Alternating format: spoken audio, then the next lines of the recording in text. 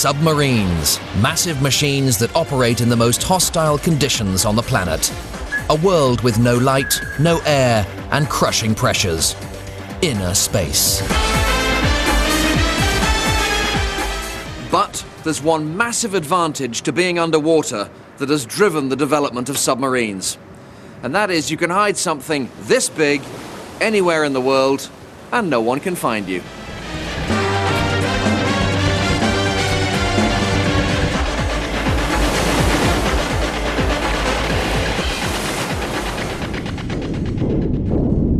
The underwater world, an amazing place to be if you don't want to be seen. And a couple of hundred years ago, people realized there might be a military use for the concealing powers of water. In 1776, American revolutionary David Bushnell came up with a devious plan to defeat the British. Crazy as it seems, Bushnell's idea was to sneak up on the British flagship in New York Harbor, concealed underwater, and blow it up in an oversized wooden barrel. And this is a replica of the machine he came up with. But it's not just any old barrel. Bushnell's turtle was man-powered and submersible. It was the first submarine, and for its day, it was an incredibly advanced machine. It had controls to go every which way. It even had a depth gauge. And Bushnell was also smart enough to persuade someone else to drive it, a young soldier called Ezra Lee. Ezra had a rudder to steer and used foot pedals to drive a propeller, allowing him to move towards his target at a sedate 2 knots. Just before dawn, he submerged and pedaled his barrel right under the flagship. And then the main business. On the back of the turtle was a wooden bomb containing 70 kilograms of gunpowder attached by a rope to a screw on top of the turtle, which Ezra planned to attach to the ship's hull using another crank. But, unfortunately, he managed to position the turtle underneath an impenetrable part of the hull and couldn't get the screw to bite. Exhausted and running out of air, he surfaced, was spotted by the British and only narrowly escaped. Although a failure, the turtle had demonstrated the sneaky, stealthy potential for submarine warfare. He must have been fit. It also demonstrated that a submarine on the surface is also the proverbial sitting duck. Sad but true, I'm afraid, Daffy. To become a more lethal weapon, the submarine would need to stay hidden underwater for much longer.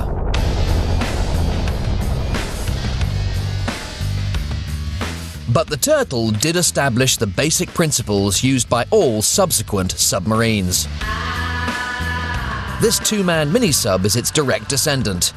But thanks to batteries and life support systems, this sub can stay submerged for up to 8 hours, to search for wrecks or simply poke around this picturesque West Country quarry.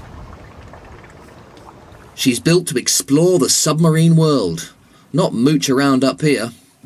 Come on, dive, dive, dive! Welcome to inner space.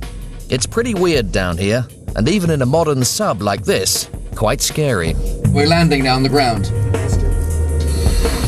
Oh, it's on stilts. I'm suddenly finding I don't like being in a submarine here. Thankfully, submarines are as good at going back up as they are at going down. The secret is a brilliantly simple device known as the ballast tank, as used on all submarines. Here's one I made earlier.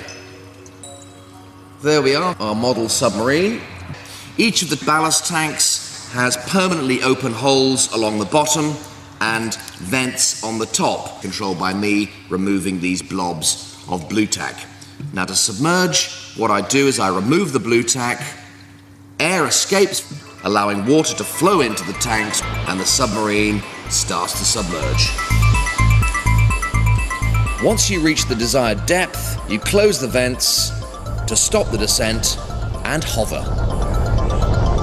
Now, surfacing is simply a matter of getting air into the tanks and the submarine returns to the surface. Simple.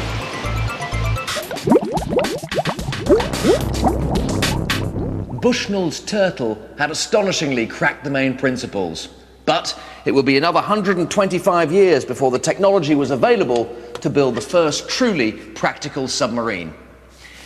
And this is it, the Holland 1, the Royal Navy's first submarine, launched in 1901 with a crew of 7 unwashed sailors, to quote the Admiral of the Fleet. Ironically, it had been designed by Irish emigre John Holland with the destruction of the Royal Navy in mind. The Admiralty saw submarine warfare as underwater, underhand, and damned un-English, but bought 5 of the things all the same. The Holland 1 rocked along at nearly 8 knots on the surface, thanks to this 160 horsepower petrol engine. That's a whole lot of power for 100 years ago, but it wasn't much use once submerged. If you left your engine running underwater for more than a few seconds, you'd use up all the oxygen in your watertight container, choking your crew in the process, which is pretty bad news. But Holland had come up with a solution. Like the mini-sub, Holland 1 ran on electric power when submerged. And Holland had worked out how to keep his batteries topped up between missions. The clever part is that on the surface, with plenty of oxygen available, the petrol engine not only drove the propeller, but it also rotated the electric motor backwards, turning it into a generator which charged the batteries. And that's the way submarines would be powered for the next 50 years. On a full charge, the Holland 1 could submerge for nearly 4 hours. It was also designed to withstand the massive increase in pressure of deep water. To demonstrate, take a simple, non-reinforced cylindrical hull, descend, and water pressure soon starts to deform that hull. Not a good idea. Making your hull much thicker would add too much weight. So Holland employed a very simple device, reinforcing rings, or as they're known in the trade, frames. They act to strengthen the hull. Without them, it would be crushed like a giant tin can. If we take a similar hull and reinforce with stiffeners, just like in the Holland, there we are, there we have a similar hull with stiffeners and frames. Let's try again. Descend. We have integrity. Top stiffeners. The Holland could dive to 20 meters, making it pretty stealthy. But its most important innovation was its ability to attack without having to surface. Thanks to this clever little device. Enter the periscope. This gave you a great tactical advantage. You could see ships, but ships couldn't see you. Delightfully underhand. And the perfect way to target the submarine's most notorious weapon, the torpedo. Torpedo in the water. 1,000 feet to target. 1 second to impact. The torpedo allows a submerged submarine to attack from a distance and turn and run before the enemy has a chance to fire back. The perfect weapon for a stealth attack.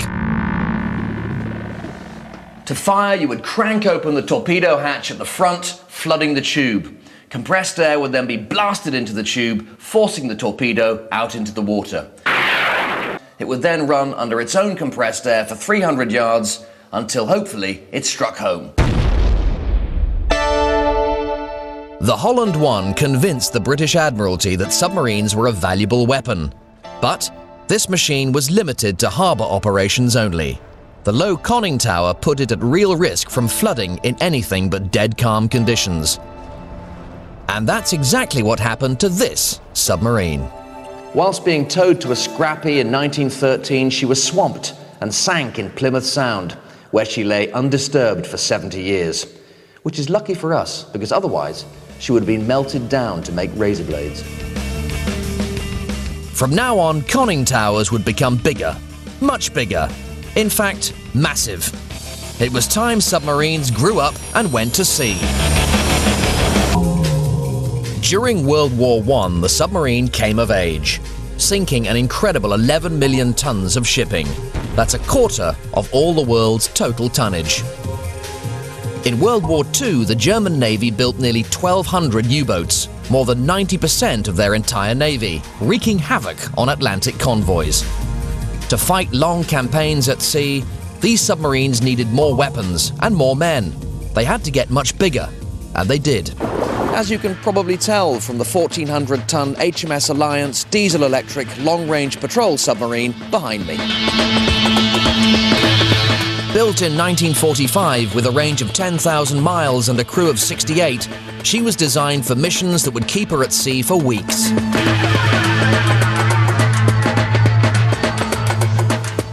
And inside, submarines had got a lot more complicated. What a place to work. There's levers and controls and dials and switches and everything everywhere. What switch? There's millions of them, for goodness sake, go away. The Alliance would be crammed with 16 torpedoes. Weapon storage had priority over living conditions. And wherever there was a bit of extra space, you'd find bunks. But not enough bunks for everyone. So you would hot bunk, meaning that as soon as you jumped out of bed, there was someone else waiting to jump in for his turn. Lovely. Spending most of the time on the surface, you needed some pretty powerful